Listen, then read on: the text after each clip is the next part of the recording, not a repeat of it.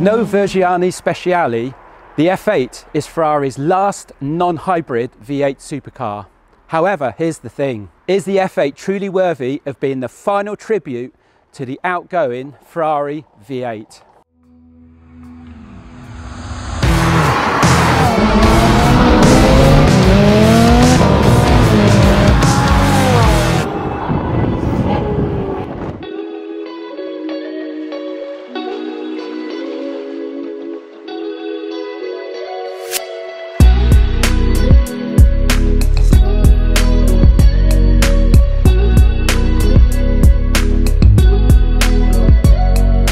So it all began way back in 1973 with the introduction of the Dino 308 GT4. The Dino 308 GT4 morphed into the Ferrari 308, and then downstream from the Ferrari 308 came the 328, the 348, the 355, the 360, the 430, the 458, the 488, and now we're standing here with the final tribute to the last of the Ferrari V8 supercars, the Ferrari F8 Spider. The F8 was introduced in 2019 with the F8 Tributo and ran until, well, current date, 2023. They're still being delivered to customers. The F8 was inaugurated with the F8 Tributo, which superseded the 488 Pista Spider.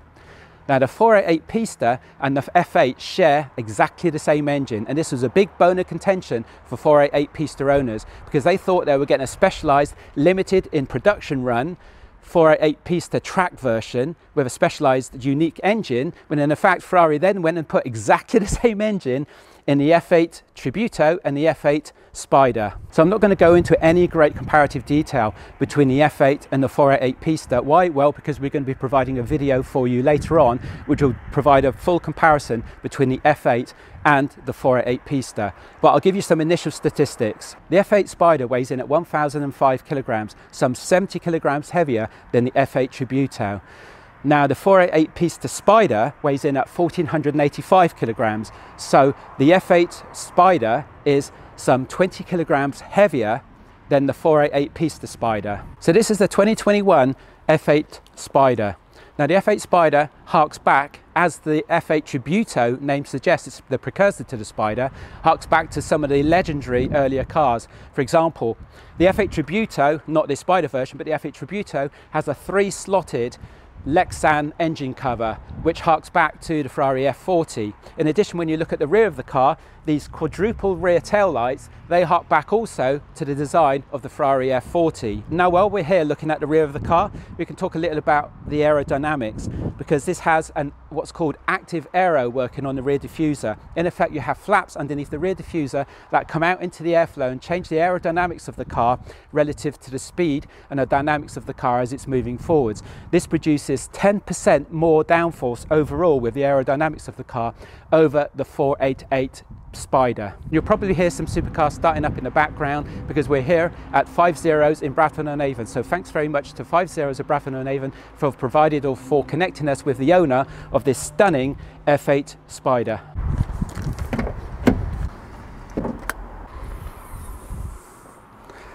So there it is, guys. This is what it's all about. 3.9 litre twin turbo V8 pushing out 710 brake horsepower, 568 pound-foot of torque, 0 to 62 in 2.9 seconds, and a top end of 211 miles per hour. You might recognise those statistics because those statistics are exactly the same as the 488 Pista, apart from the 0 to 62. The 0 to 62 for the 488 Pista is 2.85 seconds, as opposed to this for the F8, which is 2.9 seconds. And that's because the F8 Spider is some 20 kilograms heavier than the 488 Pista Spider. So this is the biggest bone of contention between owners of the F8 and owners of the 488 Pista, in particular with regards to owners of the 488 Pista.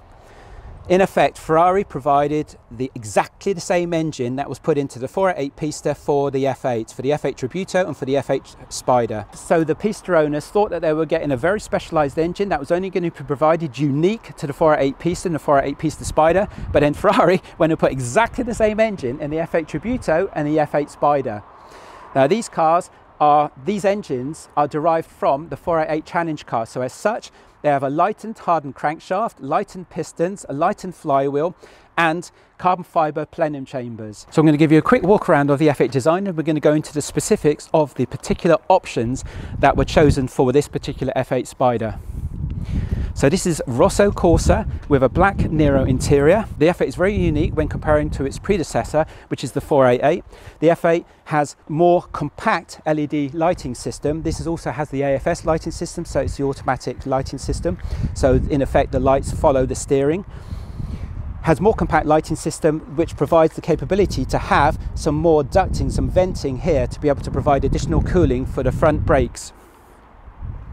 There is additional cooling also in the front splitter to provide cooling for the front brakes. So in effect, the brakes get cooled through air coming in through the front side section here in the front splitter section, and through the section, the intake above the headlights.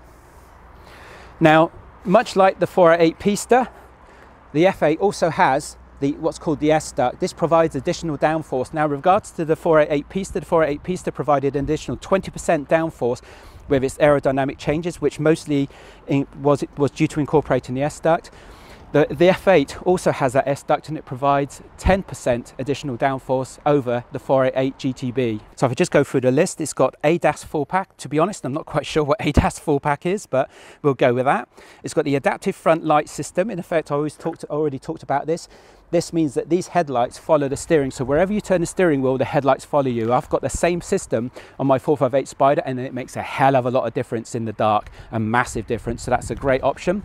Now, because this car also has lift, which we'll talk about a little bit later, you have to have the adaptive front light system when you have lift, because of the way that the lift changes the dynamics of the front of the car. You have to have it so that the lights adapt to that dynamics with whether the car is raised or lowered. So going through the rest of the listing, it's got yellow brake calipers. So as you can see here, this has got black lightened wheels. It's got the black F8 wheels, and you've got yellow brake calipers. Yes, you have to pay extra for having the brake calipers coloured yellow. Obviously, it's got the Ferrari shield. That is a cost option as well, as we've already talked about in my previous videos. Suspension lifter, as we already discussed. Here, you've got what's called the sports exhaust. Now, the sports exhaust with regards to Ferrari, when they give you the option of sports exhaust, in effect, it means like a carbon coloured to the rear tailpipes. It isn't actually a full-blown sports exhaust. Talking about the exhaust system, this does actually have an in-canal exhaust manifolds to add additional lighting to the engine, but that is standard on the F8 Tributo and the F8 Spider. If you're enjoying the video so far and you like this type of content, please make sure you click like. Very important for us moving forward, guys. If you're not subscribed, please think about subscribing. So, the F8 interior. Now, the F8 interior is pretty much the same as the 458 interior, because the 458 made substantial changes to the interior design of the Ferrari mid-engined supercars, and this is pretty much the same design. There's only some subtle changes with regards to the way the air conditioning vents are designed, but the interior is pretty much the same design. Also, you have a smaller steering wheel, which actually is a lot nicer, I think, than the 458 steering wheel. It's a lot narrower and just has a better design overall, but we'll get into that a bit when we're driving the car. With regards to the actual internal specification of this car, you can see that it's got the central red stripe down the beautiful carbon sports racing seats. In my opinion, this is a vital specification for these types of cars, for the 458, 488 and for the F8. Also, with regards to the options on this car, the Cavallino embroidered into the headrest was also one of the options. So this is embroidered in Rosso, which is red. This actually was a paid option as well. I know, go figure, guys. This central bridge in carbon fibre, that was also an additional option.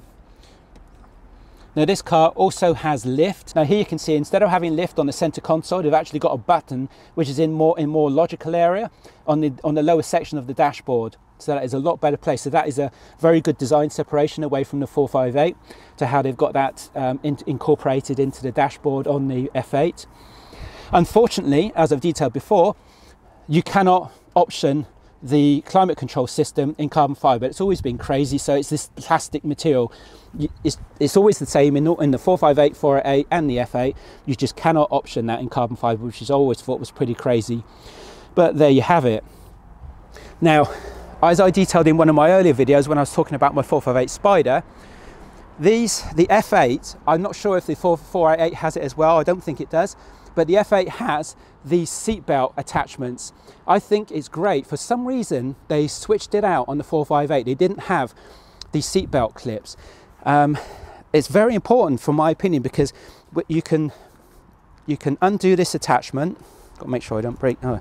You can undo this attachment very easily, slot your seatbelt into this corner section of the seat, and it stops the seatbelt. It stops this from rattling against the back. It restrains it. When I'm driving my 458 Spider, it's one of my bone of contentions is that on the passenger seat, when Jacob's not in the car, when my son isn't in the car, this is continually rattling against the back, and you're wondering if it's scraping it and scratching it. Apart from anything else, the sound is annoying. So it's brilliant that they provide this in the F8. So instead of this rattling, you can latch it to the side of the seat nicely like that. Why didn't they provide that in the 458? To be able to lift the seat squab, to be able to raise it up on a normal spec car, you have to get your Meccano kit out and you have to unbolt the rails, and you've got three adjusting slots where you can raise the car up or lower it down, unless you option the seat lifter. Now this has the seat lifter optioned. In effect, you can raise the seat by jacking it up like so, or jack it down. Now, of course, to fully understand if this really is a final tribute to the outgoing Ferrari non-hybrid V8, we have to get it out on the road. So let's take it out for a drive.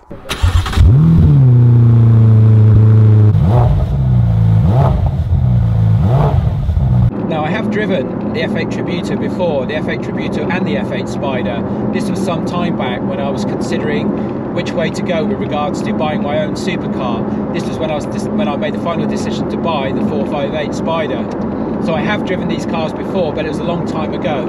And I remember the F8 being brutally fast, but having a bit of a disconnect with the emotion side. So it had a bit of an emotional disconnect, which is why I went for the 458 Spider. So first of all, I'm going to cover off some ergonomics. The seated position with that mechanical raiser for the seat, it makes it a lot easier to get into a really good seated position. And it's a really good seated position. Now it's got the large sized carbon. Now it's got the large sized carbon sport seats. These fit really well, as I've detailed multiple times when I've been covering off the internals of my 458 Spider. These seats fit you very well around the kidneys and around the shoulders. They're very comfortable, so I don't need to really mention anything more about them other than they provide you with a really good driving seating position. With regards to the steering wheel is smaller and more compact than the 458 Spider. And I really like it, to be honest. It's really nice. The only thing I don't like is the continuation of making the controls, or adding more controls to the steering wheel and making that a lot more complex. For example, the wipers, you actuate the wipers. You have got a pulled system and a slight push system on the wiper buttons here, but it's a whole control mechanism to control the intermittent wipe and the different speeds on the wipers. I don't like that at all. You've got to look down too much. You've got a thumb control. Now, I guess you get used to it, but having a thumb control to turn the wipers on is crazy, in my opinion. With regards to the indicators are much improved over the 458. With regards to the indicator for the 458, to be able to have the indicators on for a short period of time, you had to hold a long press, and for a long period of time, you had to hold a short press. So that was just non-intuitive, not very intuitive at all. Now that was changed for the 488 onwards. But with regards to the F8, they have these long extensions on the indicator stalk, so you can actuate them from the back or from the front. This is far improved. Also, you have a two-stage system on the indicator as well. When you press the button, you can feel it. So if you press it once gently, then you get the initial, what they call lane change free indicator flash. And if you press it harder, you can feel it really latch, and it latches on, it holds the indicator on, and you just have to press either indicator button to cancel them. That is far improved over the 458, much improved. Well done, Ferrari, you've got that a lot better. But with regards to the rest of it, does my head in having so much on there. I know good old Schumacher designed that interface and thought it was a good idea, but this isn't an F1 car, this is a normal road car. Anyway, I'll get off my soapbox about that. With regards to the rest of the internal dynamics, as I've detailed earlier, it's pretty much the same as the 458, but with the separation that you've got different controls for different outputs for the climate control systems. This is the same as the F12 in effect, so that's much improved, but the rest of the ergonomics are exactly the same really as 458. The option design, or the options that were specified for the internals of this cabin, are a bit interesting. It's a bit midway really. It's not highly optioned on the internals. For example, you've got the driving zone, which is an essential requirement, which is really cool. So you've got the electronic LEDs to show you when you're hitting the rev limiter, which is 8,000 RPM on this car. And you've got the carbon inlay on the center section of the dashboard and the carbon center bridge section. But the rest of the carbon fiber is pretty sparse. You haven't got a passenger display, for example, which is quite a costly additional option. So that was actually a good idea, because it's just too costly, in my opinion, to have a passenger display system unless you're, speccing it up and keeping the car forever. There's the climate controls vents are not in carbon fiber, so they're base spec. So they've got the classic design, the classic spec design. The door inlay cards, they're in their standard specification, which is not a problem because they're leather anyway. With regards to the rear view mirror, you haven't got electrochromatic rear view mirror, so you don't have electronic folding mirrors, although you do have when you turn the car off. So you don't have manual electronic folding door mirrors, but when you turn the car off, they automatically fold anyway. But you don't have electrochromatic rear view mirror, not from what I can see anyway. There's no button on it to switch electrochromatic system on and off. It may be that it's automatically integrated into the cars now for the FA, but I don't think it is. Now, there's a couple of idiosyncrasies with this particular car. I think it is just with regards to this particular car, and that is that there's an interesting, bizarre marring going on with the front windscreen. If you move your eyesight around, it distorts the vision, so your vision is slightly distorted. Now, I think the car's got either PPF on the windscreen, or it's got a tint on the windscreen, a slight tint. It doesn't look like it's tinted on the windscreen, even though the side windows are clearly tinted. I think there's either a PPF on the front windscreen or something weird is going on there. It distorts the vision. If it was my car, I would have that removed, in my opinion, because it jars you. It's not good, in my opinion. It slightly distorts the vision. That's the last thing you want. So if I move my sight around, you can see the cars in front of me are slightly distorted. It's almost like there's a lot of rain on the windscreen and the water is distorting your vision slightly without having cleared the rain with using the wipers. But clearly, I'm pretty sure that's just an idiosyncrasy of this particular car. Driving position, as I've already detailed, is fantastic. Having that mechanical raise to adjust the seat squab higher makes a lot of difference. It allows me to elevate myself up higher. Now, I need that a little bit. Why? Well, because even though I'm 6'1", a lot of my height is in my legs, so my upper body is shorter in relation to my full height. So it's better if I could raise the seat up a little bit more. So this really aids that, whereas you have to get your flipping toolkit out with a 458 if you haven't got a mechanical raise system. With the sports carbon seats, of course, that's what you get with the sports carbon seats. You don't get the electronic capability to raise the seat squab. Rest of the specification is lovely, as you'd expect. It's a lovely place to be, even though it's still a downstream slight iteration improvement on the 458. There's nothing wrong with the 458 interior. It's a stunning, beautiful, lovely place to be. So there's no problem whatsoever that they've continued that as a slight iterative change to the 458 interior. The screens are slightly changed as well in how they deliver their information, but they're pretty much the same as a 458.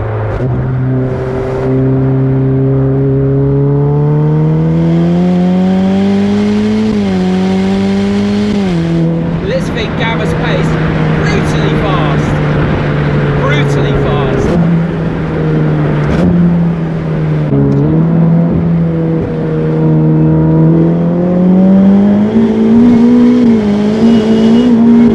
Yep, guys, that's wheel spinning.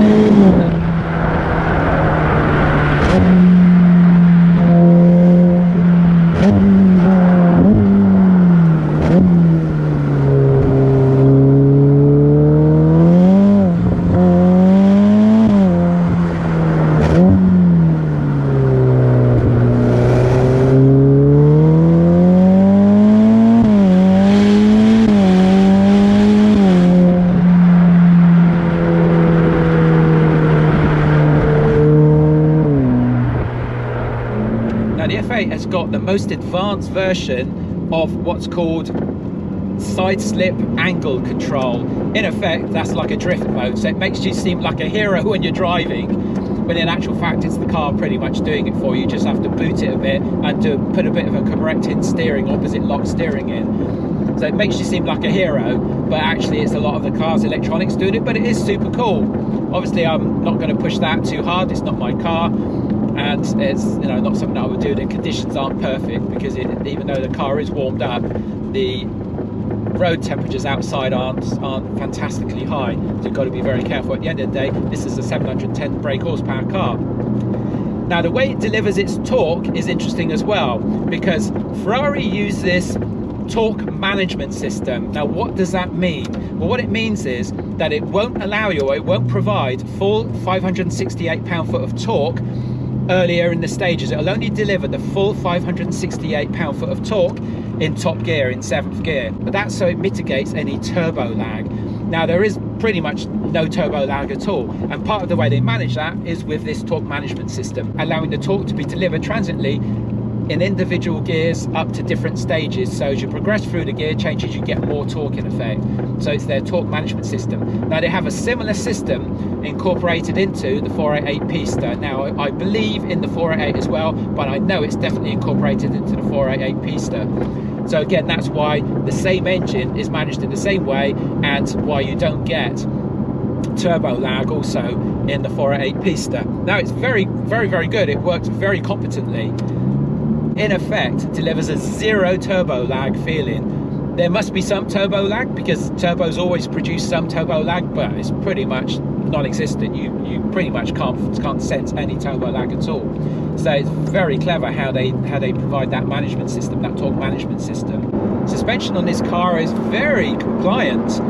It's a lot more compliant, I'd say, than the Pista. The Pista suspension was a lot harsher, as you'd expect being a track version or a track edition of the 488. This is a lot more compliant. It really soaks up the nuances in the road. Overtaking is a dream in this car. Crazy, crazy easy. So competent. You've got all the power you could possibly want in this car. I mean, watch this. Down 2 gears. Incredible. You get a slight bit more kickback when you change gear, I'd say, as well, than you do get in the 458. Now I'm currently in sport mode. I'm not going to put it into race mode. Why? Well, like the 488 Pista, you don't need race mode on this on normal roads, especially with the temperatures not too high. It's just, why would I take the risk, and it's not my car. As we can see here, brakes are astonishingly capable. Great bite, very progressive feel, a lot better than the 458. I would say they feel like 488 Pista brakes. I don't know whether they are exactly the same braking configuration. I think they're probably an upgrade to the standard 488 GTB or 488 Spider, but they feel very, very good. Much improved braking over the 458. The 458 has a bit of a dull braking pedal, and you really have to push on, and you have to get the brakes really hot in the 458, but none of that with this. You get a good initial bite, and it's just very progressive, very, very confidence inspiring. The steering, I can give my full opinion now. Yeah, I think the steering has got a lot of better feel than the 458. Even though it's electrically assisted, which really surprises me that you get such good feel, I think it's better than the 458. The way it weights up as you push on is very confidence inspiring. I know I keep mentioning this, but it's true. With the brakes and the steering feel, it really allows you to push on with confidence. The turn-ins isn't as sharp as with the 458 and the 488. Yes, you've got that improved downforce on the front with the S-duct.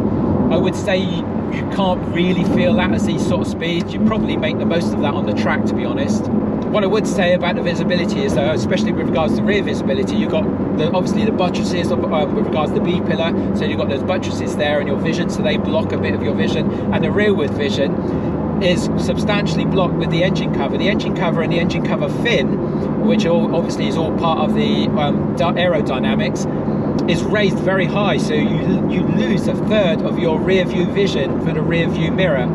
So I don't quite like that configuration. I don't know why Ferrari did that, but the engine cover is raised quite high, so that's not too great. But you can still see cars behind you fine. It doesn't block the cars in any way. You've got that aerodynamic fin which is in the middle of your display, so for the good or bad of it, but it doesn't stop you from seeing cars in the rear view side. Another bit of an overtake section. Again, effortless. I would say the acceleration is about the same as the 488 Pista. Very progressive. Again, you've got a sneeze factor, whereas with the 458 you don't. The accelerator, or the throttle response I should say, is a lot more aggressive on the 458, so I much prefer this approach, the 488 Pista approach, than the F8 approach, to being a lot more progressive on the throttle.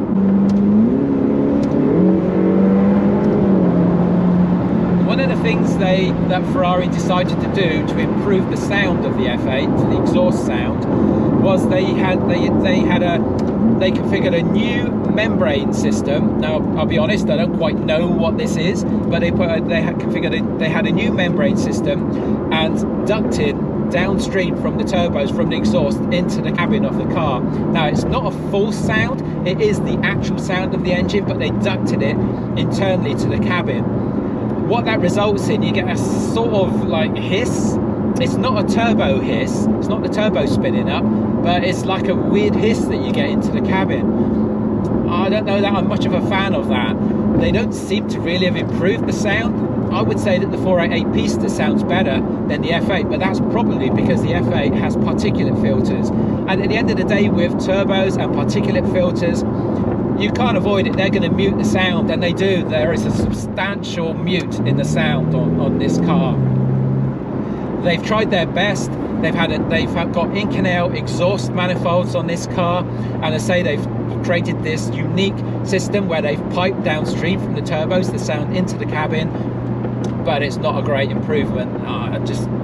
The car sounds fine when it's a tick over and when it's revving outside, but it just totally lacks that naturally aspirated sound.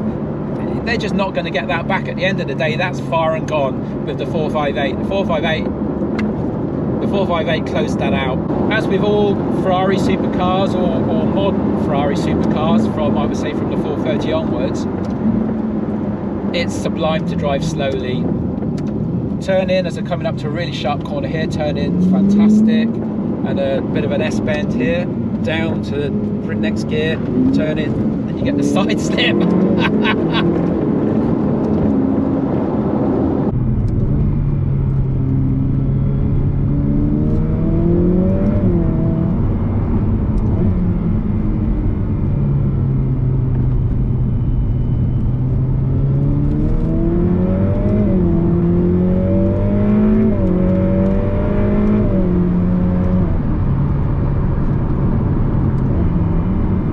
Now, to answer that question we posed at the beginning of this video, is the F8 a worthy, true final tribute to the outgoing, multi-award winning, non-hybrid Ferrari V8?